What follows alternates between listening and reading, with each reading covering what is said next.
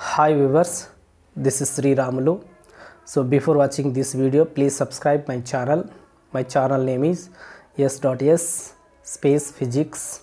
Okay friends, my name is Sri Ramulu, a degree lecturer in physics.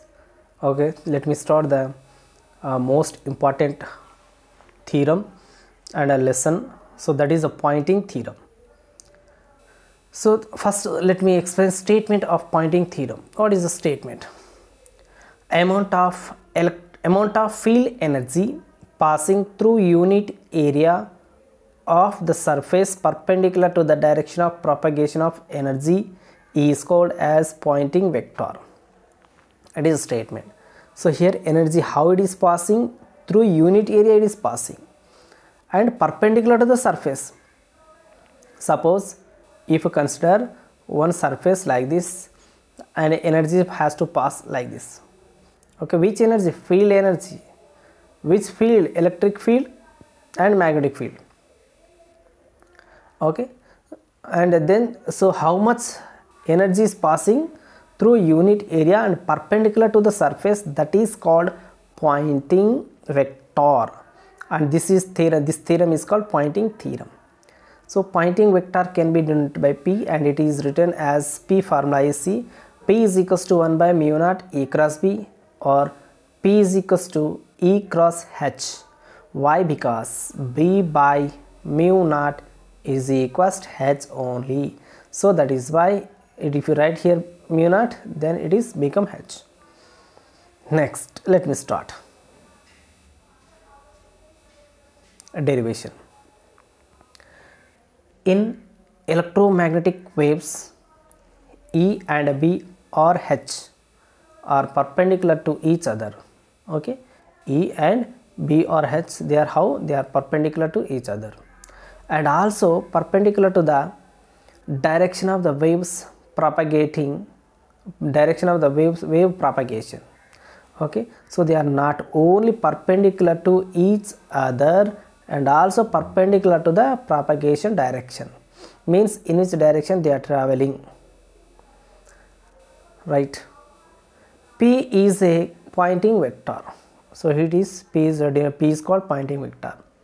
Consider an elementary volume in the form of a rectangular parallelepiped of sides dx, dy, dz as shown in figure. Here field energy has to pass through unit area and perpendicular to the surface. So here see this is the substance and its surface is this, its area is dz into dy, and through this area field energy has to enter, has to pass and must be perpendicular to its face. See, it's to this face it is perpendicular.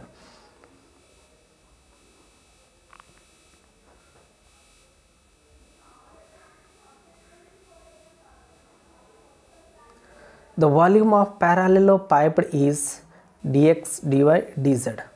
So if it is a length, it is a breadth, it is height, then all the three product is simply volume. Any two product is area. Suppose the electromagnetic energy is propagated along x direction. Here see, electromagnetic wave is propagating along x direction. See, field direction is shown in this direction, means along x direction, and through the surface through this face. Okay,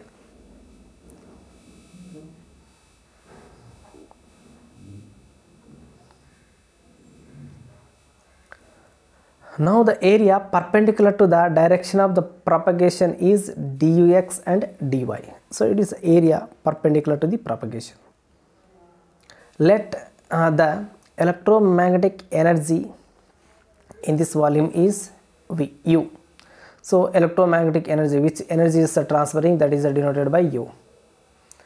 Then the rate of change of energy is this. Rate of change means for time, when for 1 second, for 2 seconds, for 3 seconds, for 1 hour, 3 hours, how much energy is passing. So that is want to know, we must write it is dou U by dou T. Then it indicates per time, for certain amount of time, how much energy is passing, and minus is attached, energy is entering, and see this is equals to through area. What I said, how this formula has come, you know, our energy formula is what? Here change in energy we have taken, let it is total energy. This energy has to pass through area A. Let area is not A, let me take total area as S, through the small area then ds.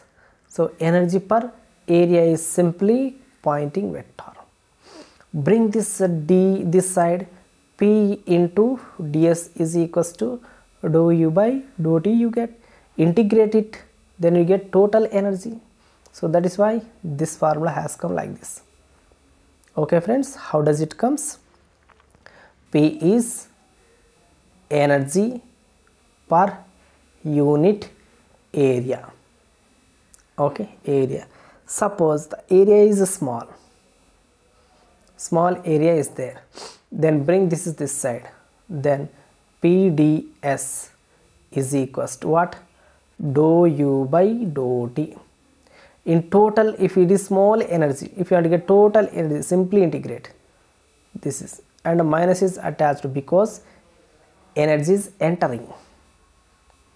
Negative sign is used to show that energy is entering in the volume. So we know that energy density per unit volume in electric field E is given by this, UE is equals to 1 by 2 epsilon naught E square. Energy density per unit volume in magnetic field, UB is equals to 1 by 2 mu naught H square. Okay, so it is from electric field, it is from magnetic field. So that is why these two are EM field, and the total energy is C. Adding them, we got total energy like this. Now the rate of decrease of energy in volume dV, small volume. In the small volume, energy is also small. Okay, small energy, that is small energy is minus is decreasing energy. Okay, in small areas less energy present. Minus dou by dou t 1 by 2 epsilon naught E square plus 1 by 2 mu naught H square into dV. If you want to get total volume, now see total, the rate of decrease of energy for whole volume, for total volume, V is given by, simply integrate this equation, then you can get total energy. Let this total energy is as like this. In the beginning what we have said, total energy is dou u by dou t we have taken. See here, total energy this is.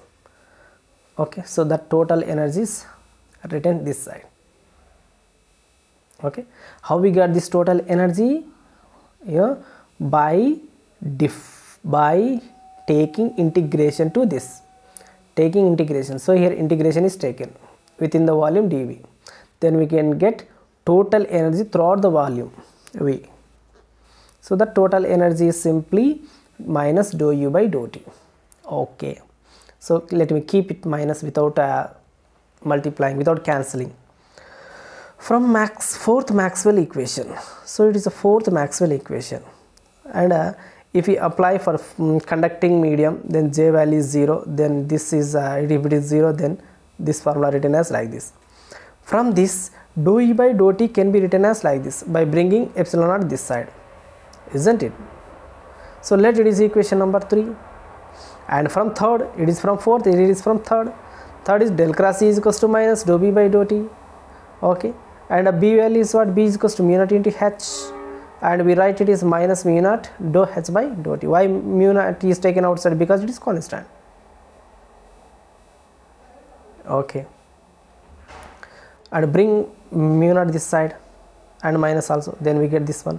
That is equation 4, and 3 and equation 3 and 4 substitute in equation 2. See, third equation, and it is fourth equation. In which equation we have to substitute? We have to substitute in the equation 2, in this equation, where here and here we got just now dou E by dou t and dou H by dou t. See here, dou E by dou t, and from this dou H by dou t. Yes, yes, let me substitute.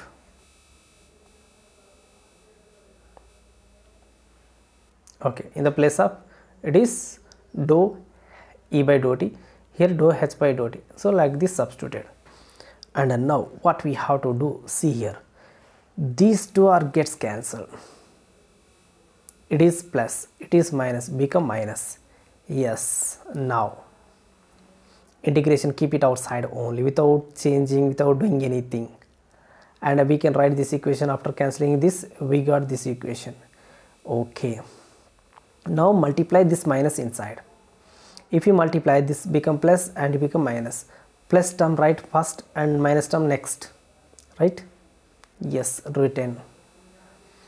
And there is a formula. When del dot A cross B is equals to B dot del cross A minus A dot del cross B. Okay, so it is now, see, it is the formula, and see, this is a whole in the form of this only, this whole in the form of this. So in the place of this, we can apply this formula once again. So this whole is in this form. So this is equals to what? This is. And in the place of A and B, what you have? E and H. Okay, now applied. So del dot E H into integration, this is. Okay friends, so please understand here, only this point is important. Okay, integration is outside is there, and it's also written as it is, but it is totally replaced by this term only, this term. Using Gauss theorem of divergence, using Gauss theorem of divergence,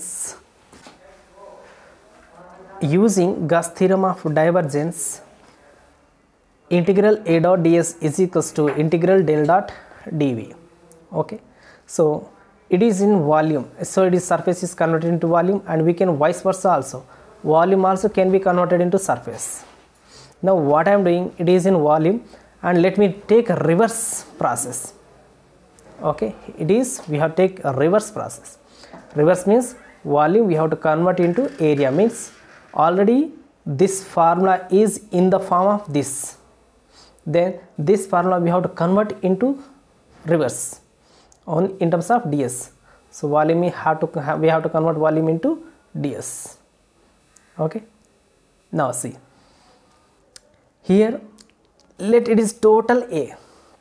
See, del dot A can be written as without del, A dot ds. So it is A is taken, so it is A dot ds, reverse process. Okay, and this is equals to this one already. Okay, comparing equation 1 and it is 5, no, it is 6, I think. It is not 5, it is 6th equation. Okay, so comparing equation 1 and 6, it is 6th one, and one equation is this one, minus dou u by dou t is equals to this one is there. So see once again, what is first equation?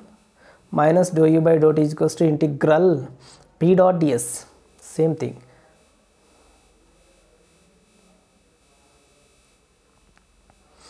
Minus dou u by dou t is equals to integral p dot ds. In the place of this, it is written. Now compare this, integration, ds cancelled. In the place of p, what you have? E cross h, is it? So p is equals to E cross h, or p is equals to, in terms of b, 1 by epsilon naught into E cross b. Why? Because h is equals to b by mu naught.